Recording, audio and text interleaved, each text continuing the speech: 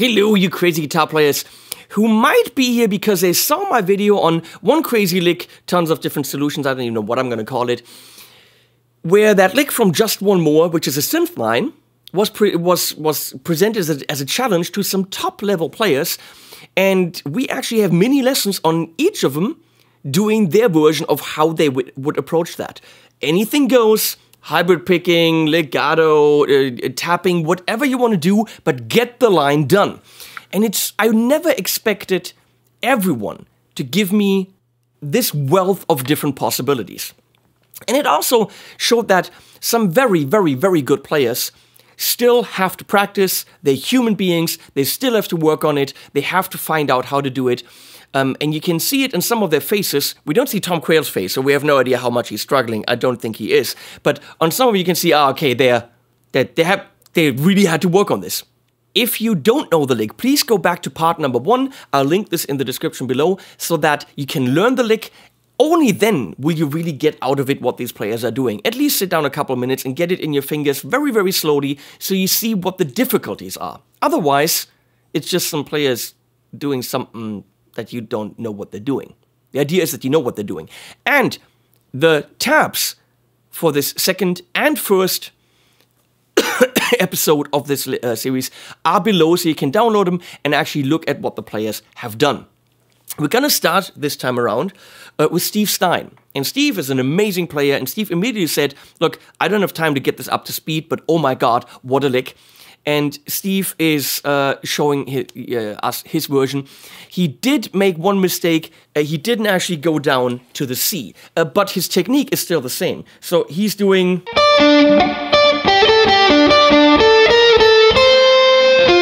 Yeah, he's doing that F. But his fingering still works, he just has to go down one more string. So it still all applies. So he's just doing, because he didn't read the notes correctly. But I tabbed it out for you, and let's look at Steve Stine. Thank you, Steve, for participating.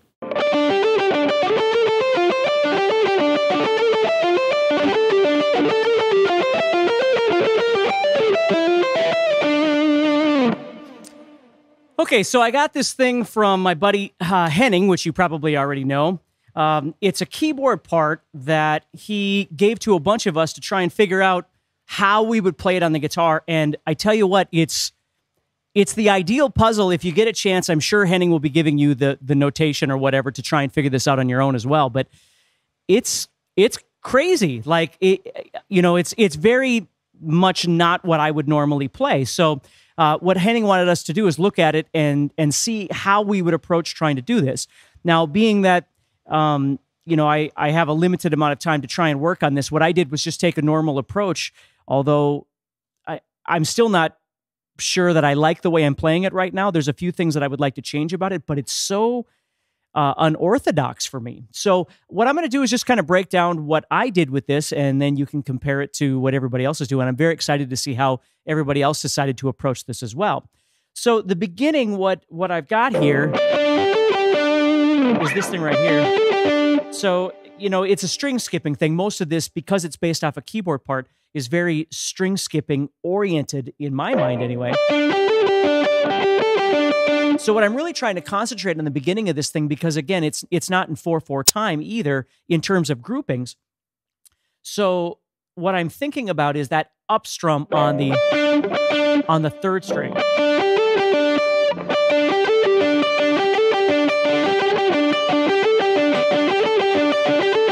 Like that. Now, it doesn't do the same thing for very long, so it takes off again. So when I do, we go back, but then we've got this thing. So what I'm doing is simply shifting up a fret, and that felt pretty comfortable.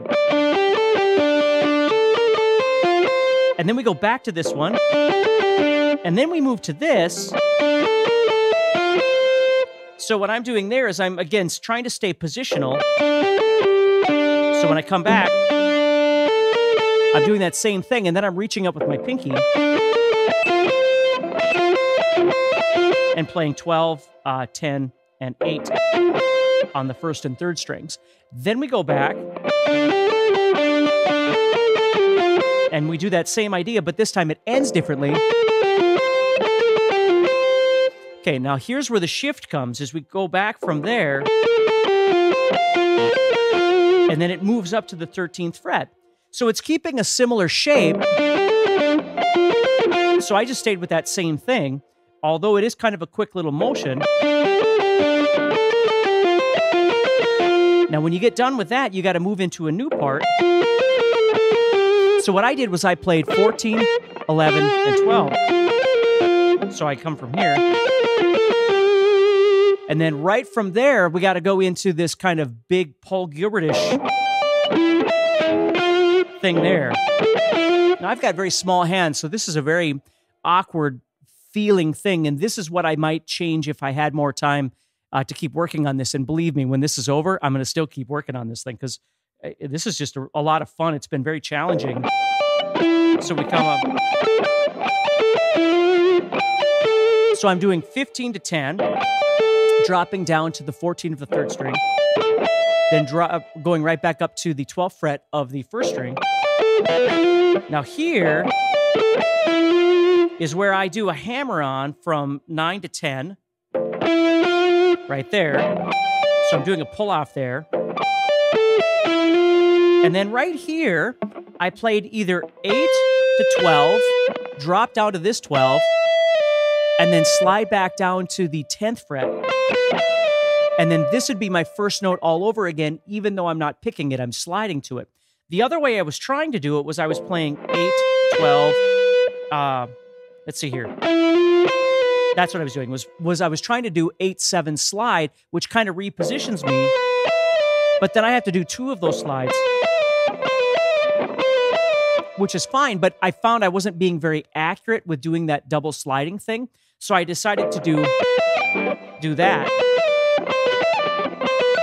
which I still don't really like the feel of that, but that's as far as I got with trying to do this before I made this video. So if I break this down nice and slow, let's see. That's my first part. That's my second part. That's my third part, and then I call that my fourth part, and then that'd be like my fifth part. So that's kind of how I broke this thing down. Again, it's a challenging little thing that to play. There's not a lot really, you know, in terms of how much there is, but it's just really interesting. So if you get a chance, whoever's watching this, you should really try and do this and see what way works best for you. So anyway, take care, and I'll talk to you soon. Thank you so much, Henning, for allowing me to explore this and see what I could come up with. Now, I had to have her in this.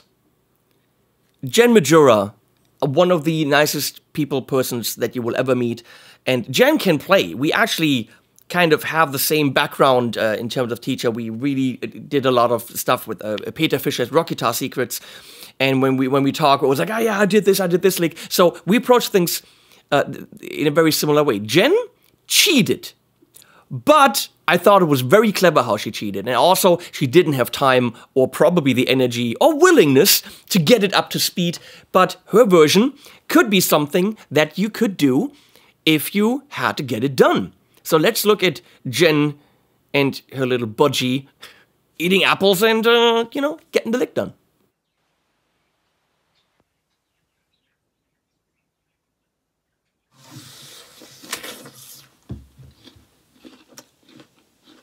Apple. This is how I would play the first 3 bars.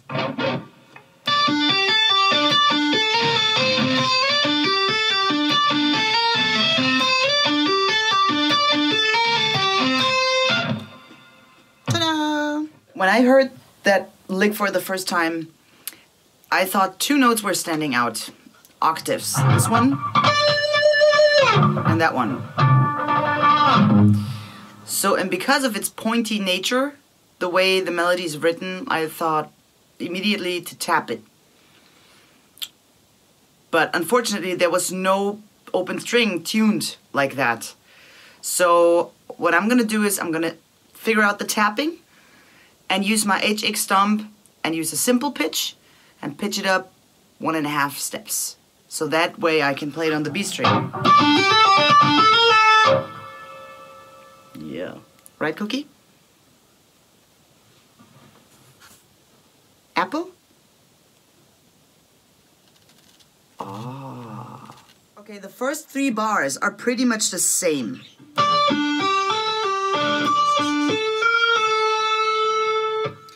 Except the last 3 notes. They change. But what all 3 bars have in common, they end on, in my tuning, on the 10th fret on the B string.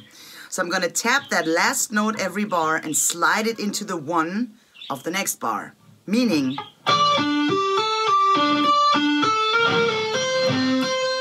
and then sliding into the next 1.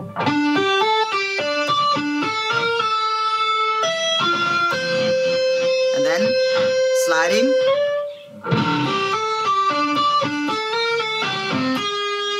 Wrong. My B string with the simple pitch now sounds like a high D string.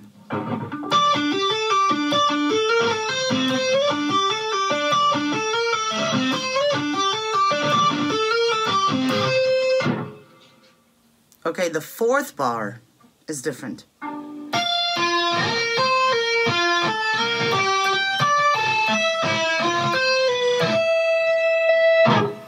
And I could do like, there's 1 double tap here on the 12th. Then a pull off to the 7th fret. And usually I would use my ring finger for the 9th fret for the hammer on, but I'm using my pinky because I have to stretch to the 6th fret in my tuning. And if I would use my ring finger, it would be a little bit uncomfortable. I mean, it would be doable, but uncomfortable. So it goes like...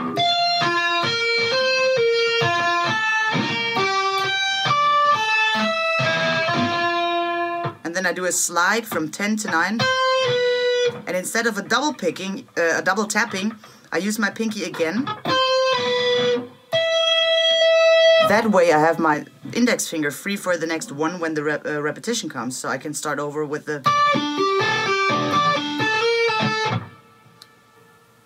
Does that make sense? And now the whole thing in super slow. Kind of goes like this.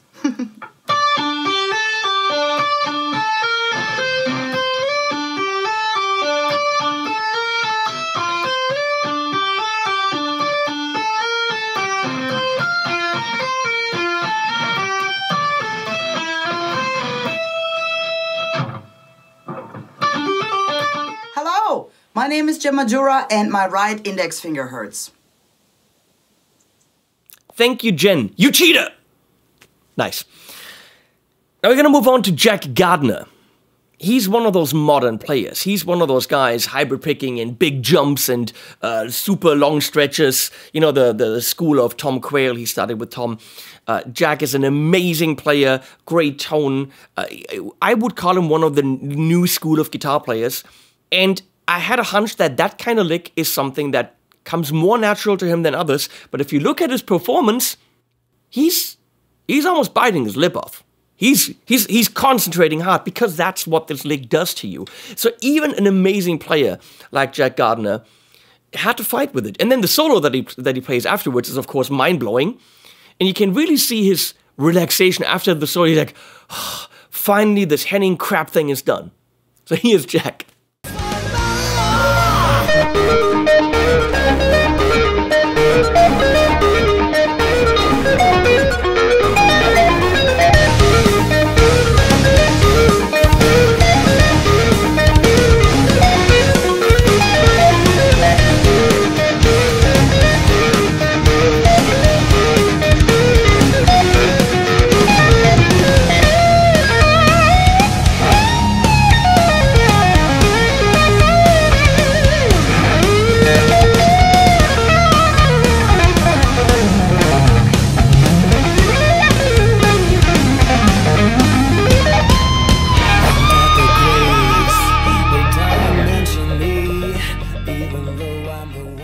Okay, Henning, this one is a bit of a nightmare to play. So, When I first heard this without even touching the guitar, part of me was thinking, I'm going to have to use hybrid picking for this. Now, the reason for that, well, actually, there's two reasons. So the first one is the fact that there is strings given involved. So when we do this, I could alternate pick it all like this. But really, did you see that jump there from the B string to the A string? I don't really like to do that if I'm doing strictly down, up, alternate pick. It's too much of a jump. For me, I prefer to let, you know, one of these fingers do that. So maybe the middle finger, I think, does most of the work. But it enables me to basically plant where I want those fingers to be before I actually play it and where the pick goes. It's just economy of motion, really. I think that's the best word to describe it. So, especially that one. That's such a huge jump if I alternate pick that. Yeah, do you see what I did there? Straight away, I hit the B string. Now, the only other change I made to it, or I should point out the other reason why I use hybrid picking, actually. Now, the second reason is that whenever I hear like a synth line, I always think of it as like it's running into each other. It's like legato. No note has like a strong attack or like a strong transient. It's like they blend into each other. Now, that's hard to do on guitar, but when I alternate pick that, I feel like I'm accenting all of those notes, which is not really like the tone or the sound that I want. With hybrid picking, I'm still getting some accents, although, you know, someone like Tom Quayle, for example, he'll brush and he won't get that. But for me, it just feels a bit more like how a synth would sound. So this.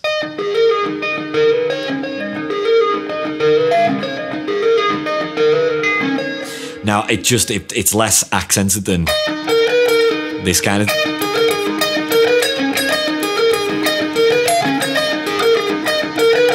This kind of thing just sounds a bit too much in your face. It's not really synth-like in my eyes. Now, the other thing which I changed then, or the final thing, was when we got to hear this part of the lick.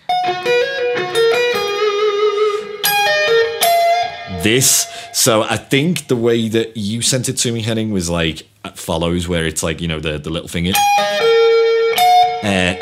Like this. Now, that for me works when I sweep, but I don't like it in this line. Like, that's how I'd probably use it. But yeah, to alternate pick, that would be a nightmare for me. So what I like to do instead is actually just move that second note onto the high E string itself. And do this. So that's the 15th fret on the high E, going to the 10th fret on the high E, pulling off. And then roll that first finger onto the B. And then pluck the, you could hybrid or you could pick that 12th fret on the high E. So, Now, this is another thing which I changed. I slide from the 14th to the 15th again, just to give it a bit of a synth tone. And then you can roll those two. You could hybrid pick that, you could mini sweep it, I guess economy pick it, and then it just all rolls back together. So the whole lick, I guess, is like this.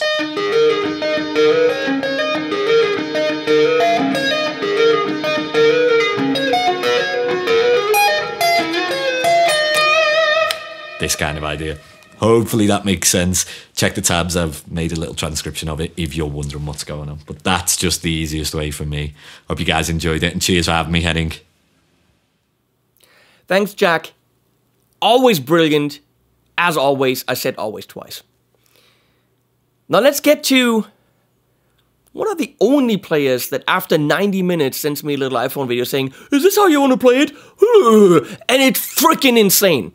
I would have never thought, and no offense to any of the other players, that there's still quite a bit of a jump from an excellent player that I wish I could be, which is all of them, to Tom Quayle. He's the Quaylinator, the Quayle Master, General Quaylston. Yes, he has his fourth tuning, which means the top two strings are not B and E, they are they are C and F. And that might make his finger easier, but of course, Tom, in his professional teaching manner, tapped it out in fourth tuning and in standard tuning, and you can try both and see if it's easier. Tom has a couple of advantages. A, his legato is insane, so his legato notes you can't really distinguish in terms of quality or volume from his non-legato notes. He has a wide stretch, and strength in every finger for legato, and he does hybrid picking with 2 fingers. So he'll do the banjo thing. So that means he has 0 need for string skipping, and he makes it sound very synthy, as he points it out, but really giving all the notes equal strength. So let's check out Tom's version, which is ridiculous.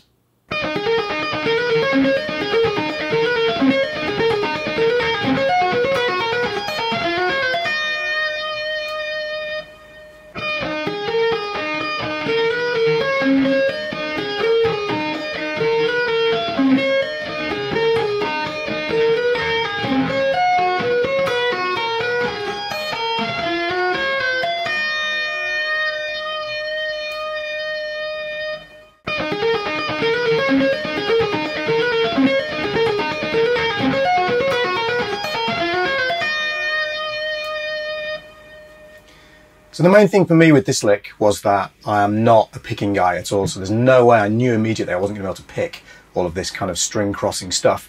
So as a legato guy, I want to keep all of this roughly in one position, which is impossible actually, but roughly in one position.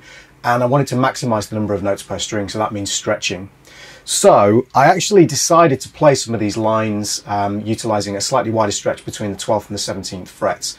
Now I should say that I'm in 4th tuning, so I have a C and an F as my top 2 strings, but I've given the tab to Henning, so you guys should have the tab in standard tuning as well.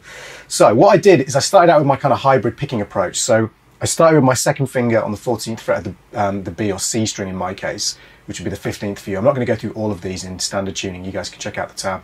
But the fingerings are very, very similar. In fact, you can probably use identical fingerings for a lot of this. So I did the octave leap here by going middle finger with the right hand, then picking with a downstroke on the D string, and then hammering with my little finger onto the 17th fret of the D. And this kind of jump is the kind of crux of how I'm negotiating most of this. So, oh sorry. You want to make sure you don't pluck this middle finger note too hard, because I want it to sound like a synth. I don't want it to sound guitaristic and picked just for this kind of phrase. It sounded like a synth line to me, and of course I think it was originally played on synth as well. I'm then grabbing the 14th fret on the G string here, and I'm then doing a pull off from the 17th fret to the 12th fret back again on the D string. Then you get this octave again. So there's this kind of like, what is it, like an 8-note phrase. 1, 2, 3, 4, 5, 6, 7, 8.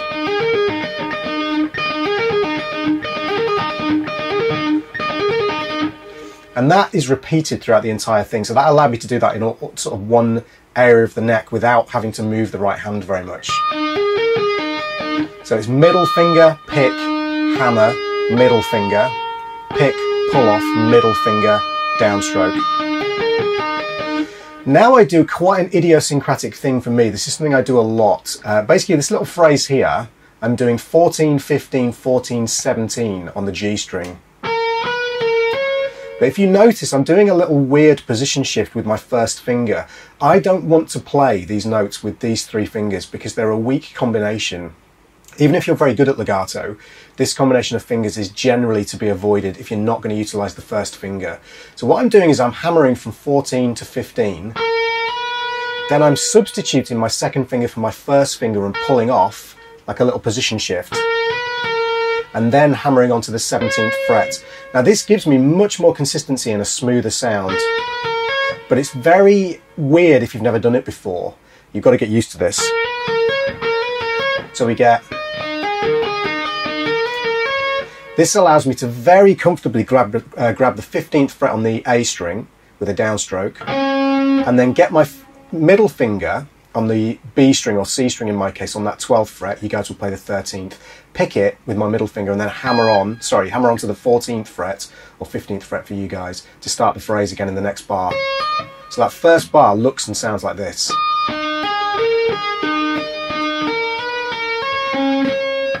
And it gives a very consistent tone to the notes, and also the way the hammer-ons and pull-offs fall on the bar gives the phrase this kind of very synth-like smooth sound.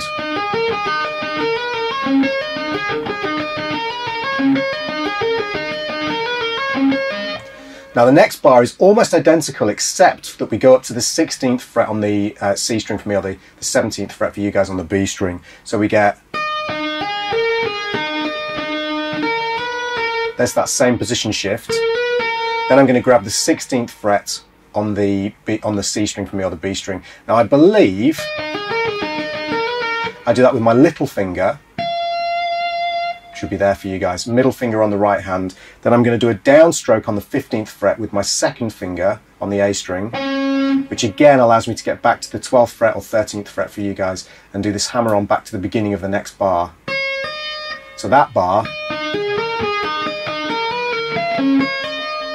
that's a little trickier than the first bar. But you notice I'm doing that little position shift again. Now the next bar, we don't need the position shift, so we get...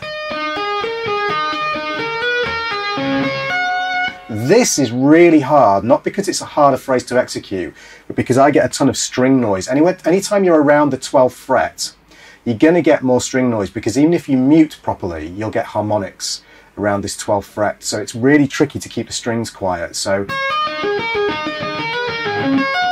you've really got to be careful there, and in my little playthrough you can't hear it on the recording, but you can probably hear it, a little bit of string noise on this kind of isolated version that I've played for you here. So that bar, or those first 3 bars, sorry, do that again.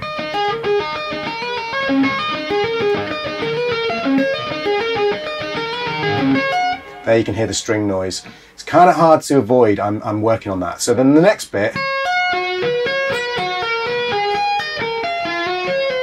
this is the most awkward part of this whole thing. So what I'm doing here again is utilising large stretches. So I'll hammer onto the 17th fret of the C string, you guys would be the 18th fret. So that's a hammer on. Then I'm going 15, 15, 12. Now you guys would be 13 on the B string, again check the tablature. And the way I'm picking this is I'm going D15 with my second finger, and I'm doing a downstroke. Then G15 with my middle finger, and that's on the right hand, that is, and then it's my third finger on the left hand. Then I'm actually doing a downstroke on this note. So it's down, middle, down.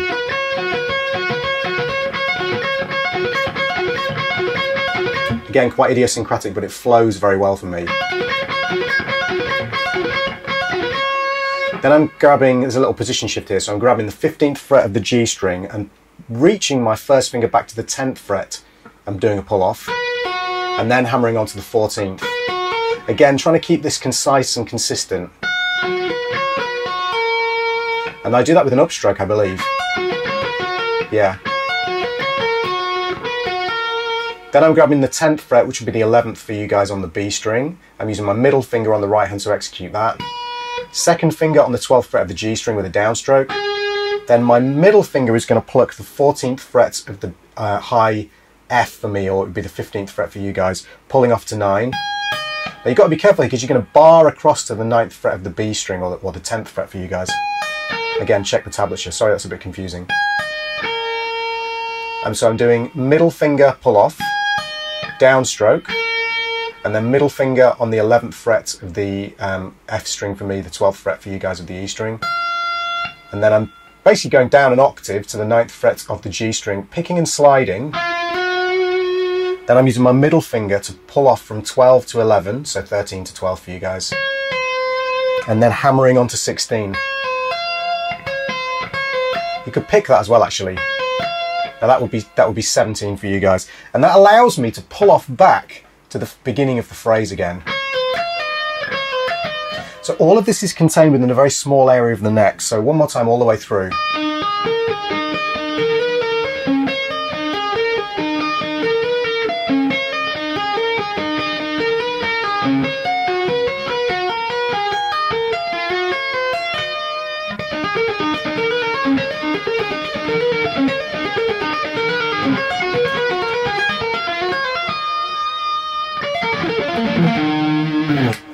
So there we go. Hope that was useful, guys. Thanks for asking me to do this, Henning, and I can't wait to see what everyone else has come up with.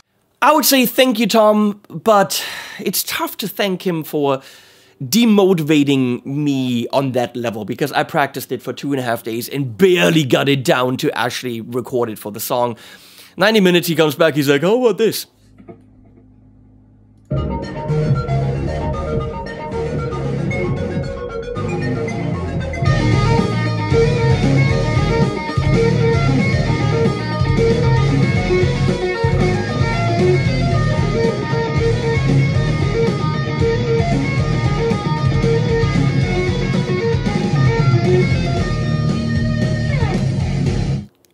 It's the Quayle Master.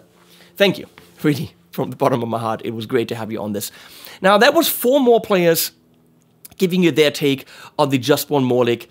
If you want to record your own, I put the backing track and all the tabs and all that stuff below, so you can practice it, you can record it, you can send me your own version, just record it and show me how you do it, do a solo over the solo thing, whatever. Send me what you do with it. I'd love to hear from you. crazystuff@henningpauli.com, that's the email, and maybe I'll even include yours into a viewer submissions video at some later point.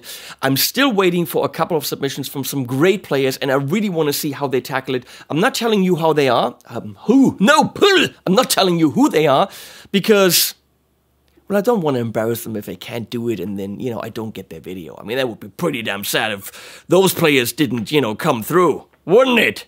Players. Some killer people in there. But that's at a later date. Thank you for watching. Keep practicing. Keep playing ridiculous stuff. And, animals at the end.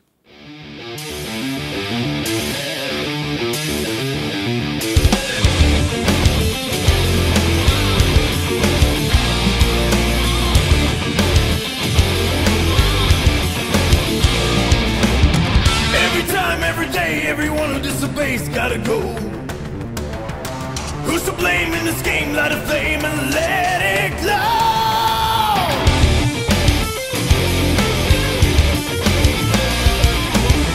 On the page full of rage, we engage the imposter god. Tell us all righteous crawl and make them cross, and then the squad.